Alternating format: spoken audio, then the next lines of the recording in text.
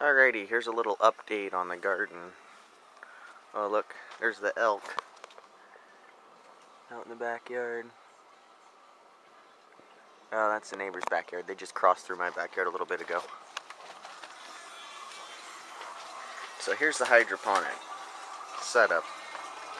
My first attempt. So far everything looks like it's doing okay. This grow pot, everything's split except for the last two down here.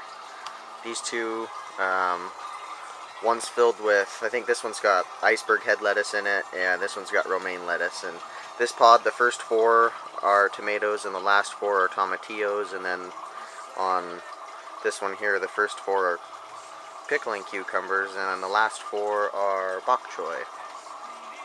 I just checked the reservoir.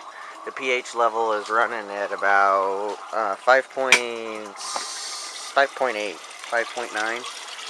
And the nutrients is right at 1350, 1400, somewhere around there. This is week number 3, I believe, 3 or 4. I think it's week 3. That's right, it's week 3. I've got a grow light that I'm going to put in here. I'm kind of disappointed with the sunlight. I only get sunlight, direct sunlight on the greenhouse from about 10 o'clock in the morning. When it's not cloudy, from 10 o'clock in the morning to probably 4 o'clock in the afternoon, 5 o'clock in the afternoon, so they're not getting the optimum amount of direct sunlight that they should be getting. So, anyways, just a little update on the hydro setup. I was talking to my English teacher about this yesterday, and they were pretty impressed with all of it. It's fairly simple. It's definitely not new technology.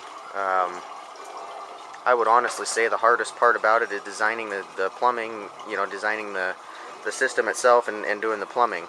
I'm not a plumber, and that's really where my hardest parts came in, was trying to get all the plumbing lined up. So, thanks for watching.